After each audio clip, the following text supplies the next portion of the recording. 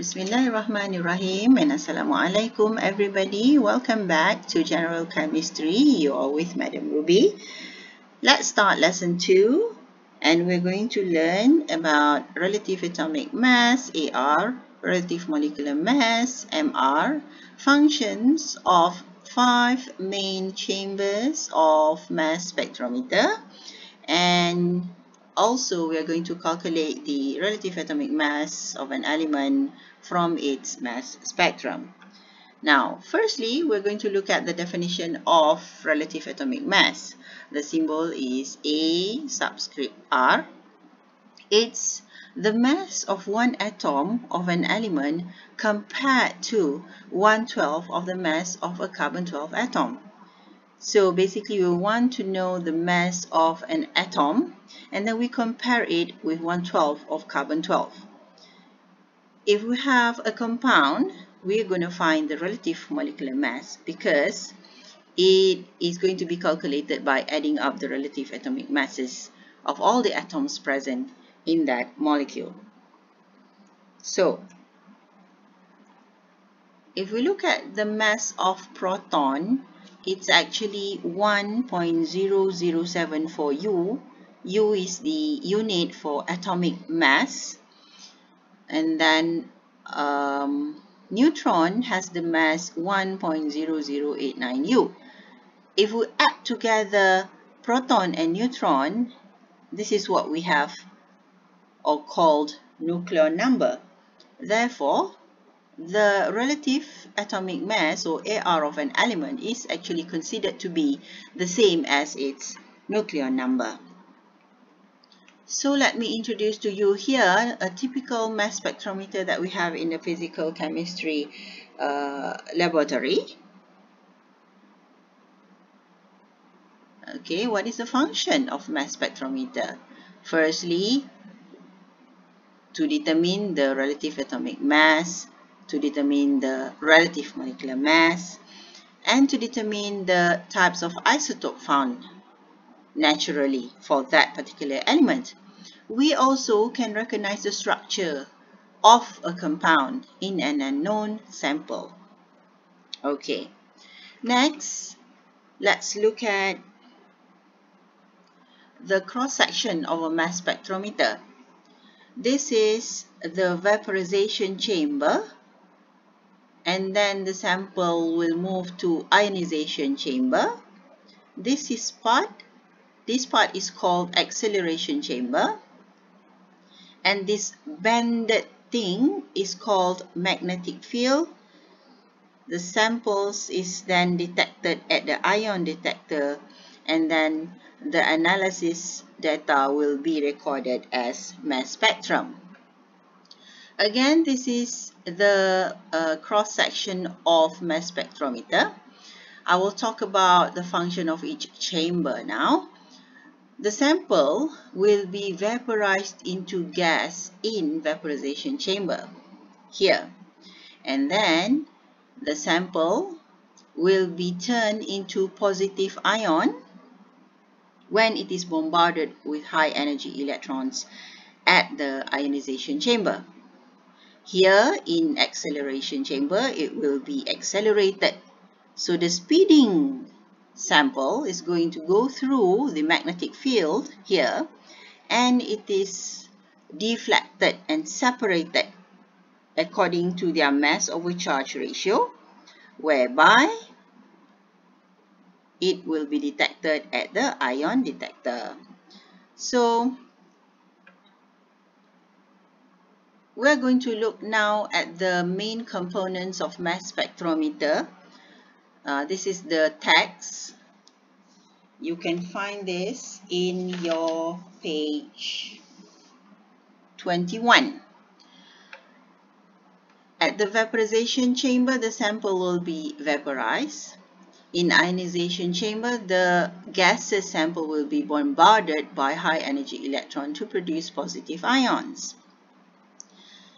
It will be accelerated at the acceleration chamber, and at magnetic field, the speeding positive ions are going to be separated and deflected according to their mass over charge ratio. The positive ion with small mass over charge ratio are going to deflected the most, but the ions with large mass over charge ratio are going to be deflected least. So the heavier the positive ions are, the more difficult it is to be deflected. Next, we are going to look at the mass spectrum, which is going to come out at the ion detector. So the number of ions and the types of isotopes is going to be recorded here.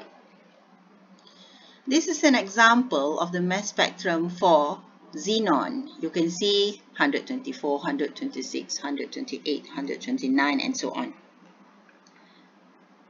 This is another image for mass spectrometer where you can see that magnesium ion 2+ is detected here, whereby the lightest particle is deflected the most and the heaviest particle will be deflected the least. Magnesium 2+ 26 is going to be deflected on the far right in this figure. Next, we are going to explain a little bit about what happened in the magnetic field. Strong magnetic field will make the ion follow a curved path instead of moving it in a straight line. So ion with small amount of mass will curve the most. So it will be here. But when it is heavy, it will be difficult to curve it. So there you go. The simplified version of the mass spectrometer components and its function, which you can write in page 22. Beware of the red underlined words because they give you points, important points in the exam. So now let's calculate the relative atomic mass from mass spectrum. This is a general statistical formula which I'm sure you have learned before. This Greek symbol is a sigma, which means sum up. So you sum up the frequency. Frequency here refers to the relative abundance or percentage abundance of an isotope of the element, and you multiply it by the mass. Okay, so the total number of function multiplied, sorry, not function, frequency of percentage abundant multiplied by mass divided by the sum of the frequency or the total percentage. It can be 100, it can be 25.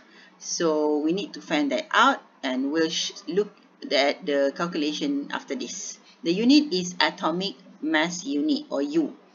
And this is another formula which you have to show in your answer because it gave you one specific mark on its own. So relative atomic mass is the average atomic mass which we calculated from this formula up here, and then it has the unit U.